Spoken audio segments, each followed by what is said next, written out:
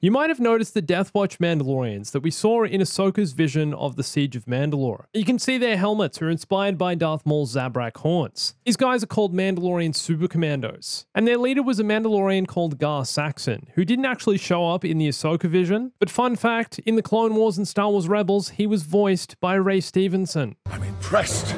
You have some skill. Not enough to save you!